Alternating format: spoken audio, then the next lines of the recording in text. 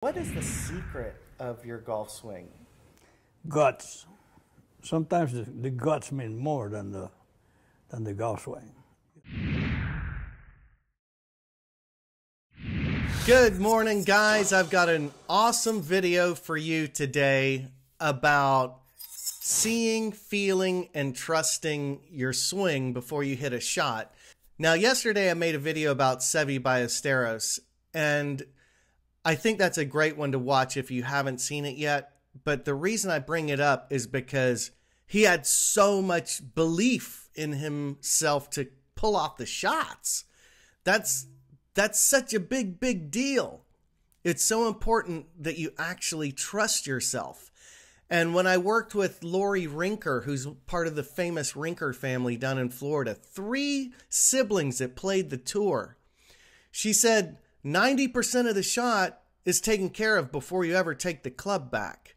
And I've heard this since from other professionals. And this is something that I think most golfers, they completely miss it, okay? So, for example, the very first thing you have to do before you pull a club or look at yardage is look at the lie. You have to look at the lie and determine, can I get a clean strike on this ball? You have to look at the lie to see, am I uphill, downhill, side hill?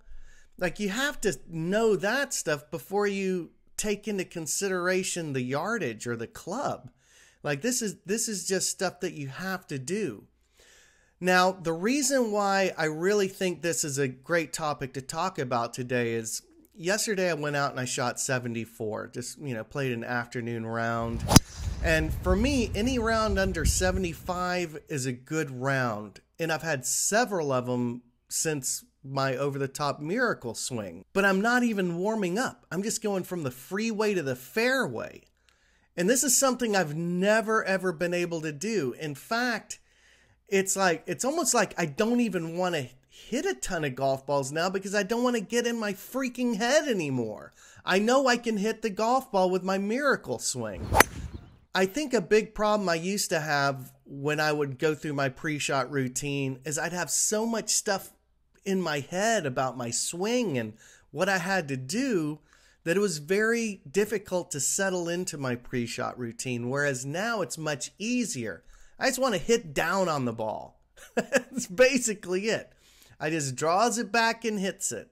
So I'm going to take you through the optimum pre-shot routine that I've learned from professionals. This video is an excerpt from the MSE golf system that's available at myswingevolution.com, or you can watch it as a part of MSE TV. This is a great golf program. Now, there is a third swing center, which is the hands. So we're going to watch the hands go around and they throw the club. And I'm going to show you a little bit of it today because I think that it's very, very important to understand your pre-shot routine. Guys, the next MSE Intensive is May 28th and 29th. And we're going to be able to work on a lot of this stuff because I'm not going to spend the whole time talking about technique. The miracle swing is the easiest way to swing the club that I'm aware of, and I've been looking my whole life. So come on out to the MSE Intensive. Email me, Christo at myswingevolution.com for that, or if you'd like lessons. Got new merchandise. I got MSE caps. I'm waiting on my first ball cap and new polo shirt to come in very soon. So enjoy this video from the MSE golf system, and I hope you hit them long and hit them straight. What is the secret of your golf swing? Guts. Sometimes the guts mean more than the golf swing. Of course, Hogan was perfect. But you take a guy like Arnold Palmer, he used to swing like a truck driver, but he beats you. I used to always say that competing in martial arts was 90% mental. But you can't get to this mental level until you have fundamentals that you can rely on.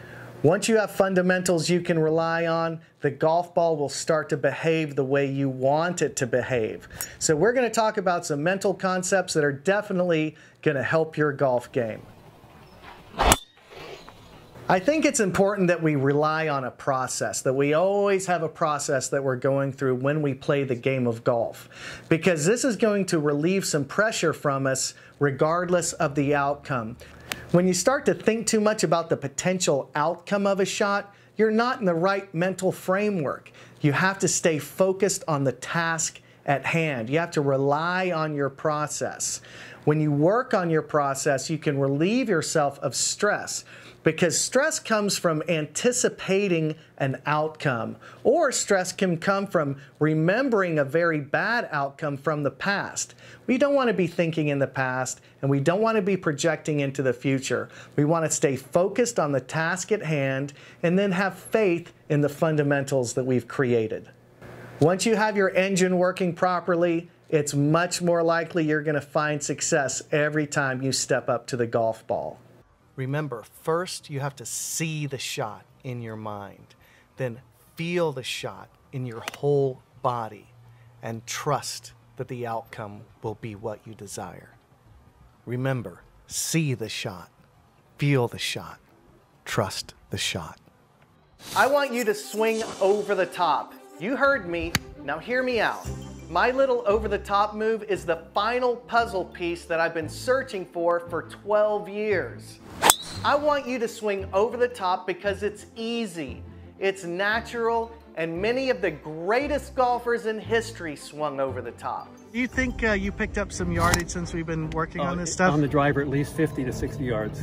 A few decades ago, when golf became a big industry, they began to teach swinging wide and out instead of inside and up.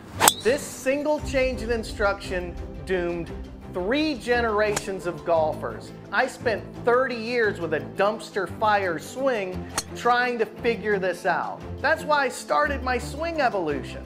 If you're tired of being a bad golfer, click the link below to experience your very own miracle.